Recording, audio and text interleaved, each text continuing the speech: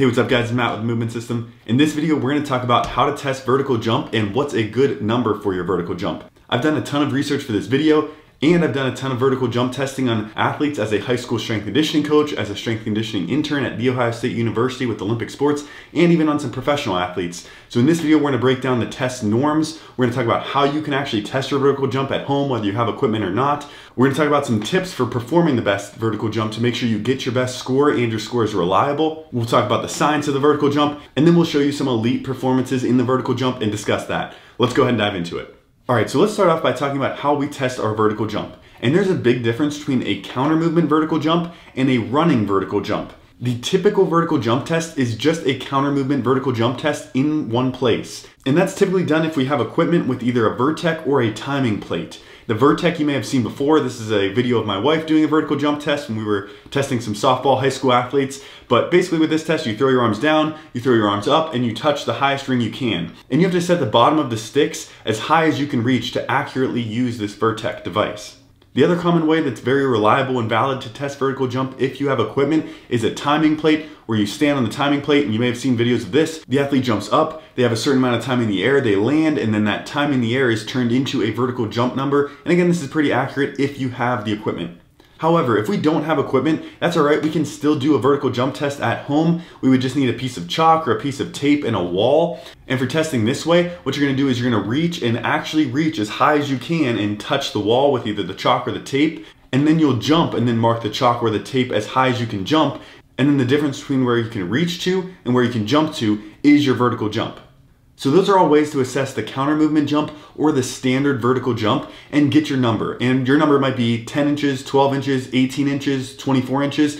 But once you have that number, you can only really compare that to other counter movement or standard vertical jumps. A completely different test would be a running vertical jump test. And this isn't a standard vertical jump test. You can actually expect a significantly higher result for this test, maybe 6 to up to 12 inches higher on a running vertical jump test, because we can transfer some of the forward momentum of running into vertical jump. So this is gonna be different than the counter movement jump, but if you want, you can test yourself in a standard counter movement jump and a running vertical jump to get two different scores. And we'll talk about both of those values and how you can know if your counter movement jump is good or if your running vertical jump is a good score. There are 3 important things that I want you to know whenever you are doing this jump to make sure you get the best performance on your vertical jump test. Number 1 is that you don't want to do static stretching right before your vertical jump test. Static stretching right before a vertical jump can actually cause a temporary reduction in your vertical jump performance, so you want to make sure you don't do that.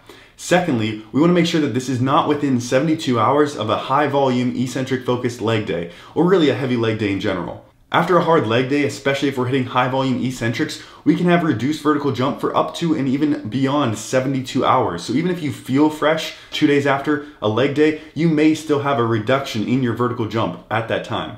And then third, we want to make sure we're jumping with good technique, which includes a very fast counter movement. So for optimal form, we want to actually throw our hands down very quickly and then make sure we're exploding out of the hole. We don't want to have really high joint excursions, meaning we don't want to bend the knees really deep. We want to keep this to about a half or a quarter squat position and then explode up from there. So we want to throw our hands down very quickly into a partial squat, but not to a ton of depth where we're losing tension.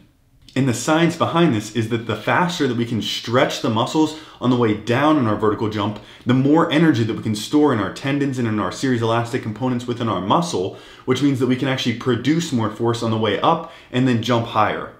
So again, a higher stretch rate on the way down or the dip in our vertical jump is going to increase the force potential and the potential to jump higher on the way up. Or if you just want to make it look like you have a high vertical jump, you can just react to your own vertical jump videos from a really low angle and make it look like your head's above the rim. All right, so now let's look at elite athlete vertical jumps, and then we can get into what we can expect from an average college athlete.